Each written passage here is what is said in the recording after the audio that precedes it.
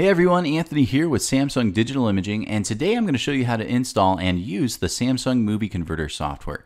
For starters, you will need the Samsung iLauncher software installed on your Mac or PC. If you don't already have this installed, we do offer another video tutorial on how to install this.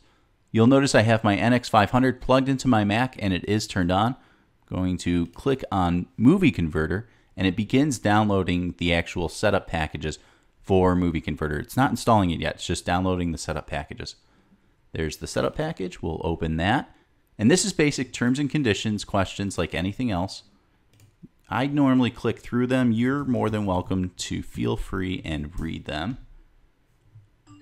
And the installation is done. So this is a pretty quick setup and install. Here's the Movie Converter. Really nice interface, very simple. Here is my file. This is my H.265 file that I recorded with the NX500. Drag and drop it over here. The file is 1 minute and 4 seconds. It was recorded at 4K. Now, I can actually go on ahead and downscale this, which I'm going to do.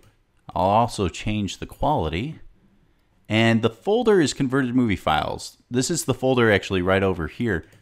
I can choose a different folder if I want. Here's some of the files I've converted in the past, but I like this folder, so feel free to pick whatever folder you want the files to go into.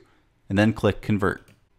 And for the sake of time, we're going to speed up the video so that way you can see the final completed product. Okay, the operation completed successfully. I can either click OK or open the folder.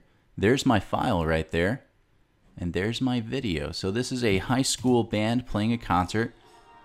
Notice it converted just fine. I'll close this now. So pretty simple and easy. Now you could line up a bunch of files on here and have them convert one after another, or you can just convert one at a time. And that's how you use the Samsung Movie Converter. You're more than welcome to use third-party software. This is just one that Samsung offers for free with its Samsung cameras. Please feel free to leave your questions in the comment section below, and we'll get to those as soon as we possibly can. Thanks for watching, everyone.